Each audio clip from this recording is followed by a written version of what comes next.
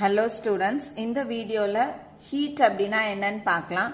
So heat அப்படின்றத நம்ம Q அப்படின்ற alphabet வச்சு denote பண்றோம். இப்போ ஒரு system இருக்கு. அது சுத்தி இருக்கக்கூடியதை நம்ம என்னன்னு சொல்றோம்? Surroundings அப்படினு சொல்றோம். So இங்க system-ஐயும் இந்த surrounding-ஐயும் நமக்கு பிரிச்சு கொடுக்கிறதுக்கு பேரு boundary.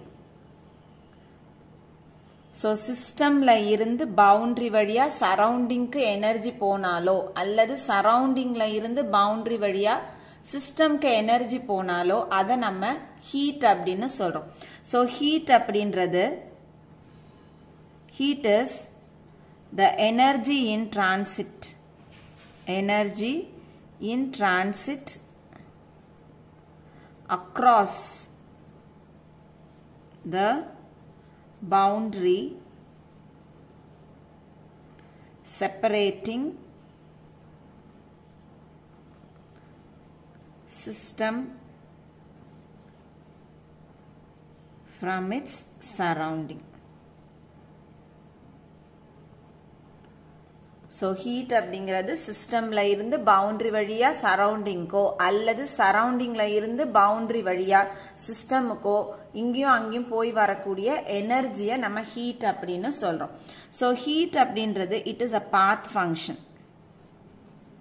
நம்ம ரெண்டு டைப் ஆஃப் ஃபங்க்ஷன்ஸ் பார்த்திருப்போம். ஒன்னு ஸ்டேட் ஃபங்க்ஷன், இன்னொன்னு பாத் ஃபங்க்ஷன். ஸ்டேட் ஃபங்க்ஷன் அப்படின்றது pressure, temperature, volume, number of மோல்ஸை depend பண்ணி வந்ததுன்னா, பாத் ஃபங்க்ஷன் அப்படின்றது இனிஷியல்ல இருந்து ஃபைனல் ஸ்டேட் போகிறதுக்கு அது என்ன பாத்தை ஃபாலோ பண்ணுச்சு அப்படின்றத நம்ம பாத் ஃபங்க்ஷன் அப்படின்னு சொல்றோம். சோ இங்க ஹீட் அப்படின்றது it is a path function. அடுத்தது SI unit of heat. ஹீட்டினுடைய SI unit joule J. ஜெனரலா ஹீட் குவான்டிட்டிஸை நம்ம இன் டர்ம்ஸ் ஆஃப் கலோரிஸ்ல தான் டிஃபைன் பண்றோம்.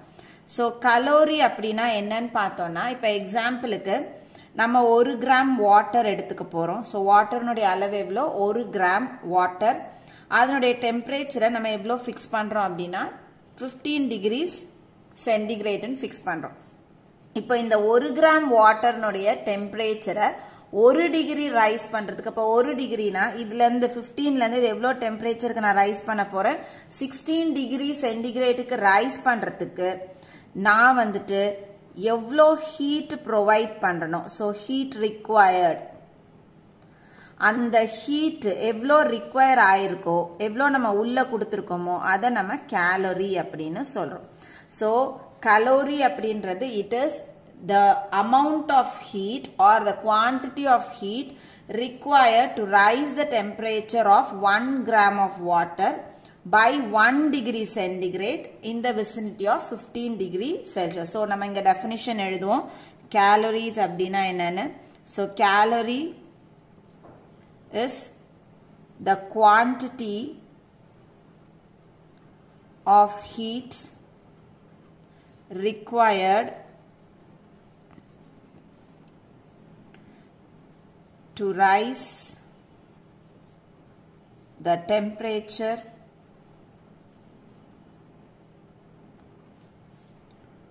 of 1 gram of water by 1 degree centigrade in the vicinity of 15 degree Celsius. So நம்ம 1 gram வாட்டர்னுடைய starting temperature எவ்வளோன்னு எடுத்துக்கிறோம்? 15 டிகிரிஸ்ன்னு எடுத்துக்கிறோம். இதுல இருந்து 1 டிகிரி ரைஸ் பண்றதுக்கு நம்ம எவ்வளோ ஹீட் கொடுக்கிறோம், எவ்வளோ ப்ரொவைட் பண்றோமோ அந்த குவான்டிட்டி ஆஃப் ஹீட்டை நம்ம கேலரி அப்படின்னு சொல்றோம். அடுத்தது ஸோ இங்கேருந்து சிஸ்டம்ல இருந்து சரௌண்டிங்க்கு ஹீட் போகலாம், அல்லது சரௌண்டிங்ல இருந்து சிஸ்டம்க்கு ஹீட் வரும்பொழுது இங்க என்ன ஆகுது? சிஸ்டம்லயும் சரௌண்டிங்லயும் டெம்பரேச்சர் டிஃபரன்ஸ் நம்மளுக்கு வருது. ஸோ அப்போ அந்த டெம்பரேச்சர் டிஃபரன்ஸ் வருது அப்படின்னா நம்ம ஹீட்டை சைன் வச்சு நம்ம டிஃபைன் பண்ண போறோம். ஸோ சைன் கன்வென்ஷன்ஸ் கொடுக்க போறோம். அதாவது ஹீட் பாசிட்டிவ் வேல்யூ கொடுக்கலாமா அல்லது நெகட்டிவ் வேல்யூ கொடுக்கலாமா அப்படின்றது அந்த சிஸ்டம்ல இருக்கக்கூடிய அந்த ஹீட் சம்பந்தப்பட்டது. ஹீட் அப்சர்வ் ஆகுதா சிஸ்டம், இல்லைன்னா ஹீட்டை சிஸ்டம் வந்து ரிலீஸ் பண்ணுதான்றத பொறுத்து அமையுது. சோ அடுத்து நம்ம பார்க்க போறது சைன் கன்வென்ஷன். சோ இப்ப எக்ஸாம்பிளுக்கு நம்ம ஒரு பீக்கர்ல என்ன பண்றோம் அப்படின்னா வாட்டர் எடுக்கிறோம், ஆர்டினரி வாட்டர் எடுத்துக்கிறோம். சோ இந்த வாட்டர் வந்து நம்மளுடைய சிஸ்டம், இத சுத்தி இருக்கிறதெல்லாம் சரௌண்டிங். சோ இப்ப நம்ம என்ன செய்ய போறோம், வெளியில இருந்து ஹீட் உள்ள கொடுக்க போறோம். சோ சரௌண்டிங்ல இருந்து ஹீட் என்ன ஆகுது, சிஸ்டமுக்கு போகுது. அப்ப இந்த இடத்துல ஹீட் இஸ் absorbed. So இங்க heat is given in. அப்ப சிஸ்டம் என்ன பண்ணுது,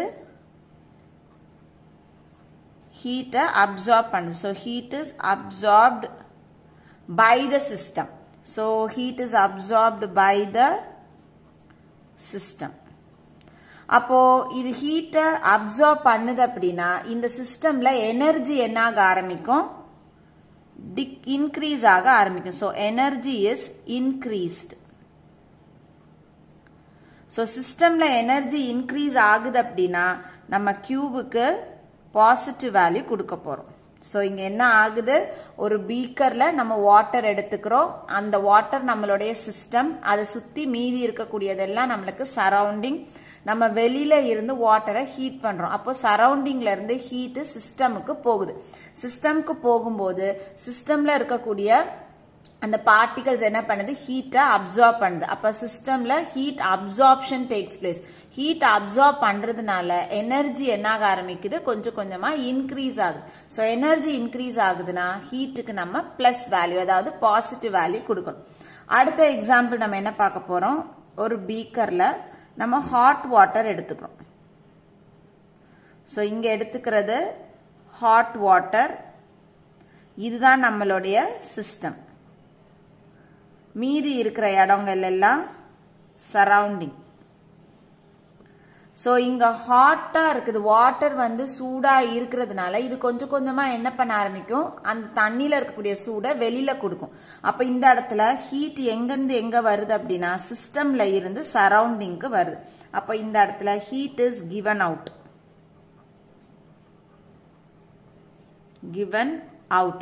அப்ப இங்க என்ன ஆகும், சிஸ்டம்ல ஹீட் ரிலீஸ் ஆகுதுன்னு அர்த்தம். So heat is released by the system. So இங்க எழுதியிருக்கிறது ஒண்ணுதான், டேர்ம்ஸ் மாத்தி எழுதுறோம். சோ இங்க என்ன சொல்றோம், உள்ள இருந்து ஹீட் வெளியில வருது, heat is given out to the surrounding. அப்படின்னா என்ன அர்த்தம், ஹீட் வந்து சிஸ்டம்ல இருந்து வெளியில போகுதுன்னு அர்த்தம். Heat is released by the system. So heat இங்க இருந்து வெளியில போகுது அப்படின்னா சிஸ்டம்ல என்ன ஆக ஆரம்பிக்கும், energy is decreased. So energy degrees ஆகுது அப்படின்னா கியூவுக்கு நம்ம என்ன வேல்யூ கொடுக்க போறோம், நெகட்டிவ் வேல்யூ கொடுக்க போறோம். சோ இதுதான் வந்துட்டு sign convention of heat. So எப்போ வந்து கியூவுக்கு பாசிட்டிவ் அப்படின்னா சிஸ்டம்ல எனர்ஜி இன்க்ரீஸ் ஆகும்பொழுது. எப்போ எனர்ஜி இன்க்ரீஸ் ஆகும், ஹீட்டை அப்சார்ப் பண்ணும் பொழுது. கியூவுக்கு எப்ப நெகட்டிவ் வேல்யூ கொடுக்க போறோம், எனர்ஜி டிக்ரீஸ் ஆகும் பொழுது. சிஸ்டம்ல எனர்ஜி டிக்ரீஸ் ஆகும். எப்ப எனர்ஜி டிக்ரீஸ் ஆகும், ஹீட் வெளியில ரிலீஸ் ஆகும் பொழுது. சோ ஹீட்னா என்ன, அதுக்கப்புறம் அதனுடைய யூனிட் கலோரினா என்ன, சைன் கன்வென்ஷன்ஸ் எப்படி எழுதுறதுன்னு புரிஞ்சிருக்கும்னு நினைக்கிறேன். தேங்க்யூ.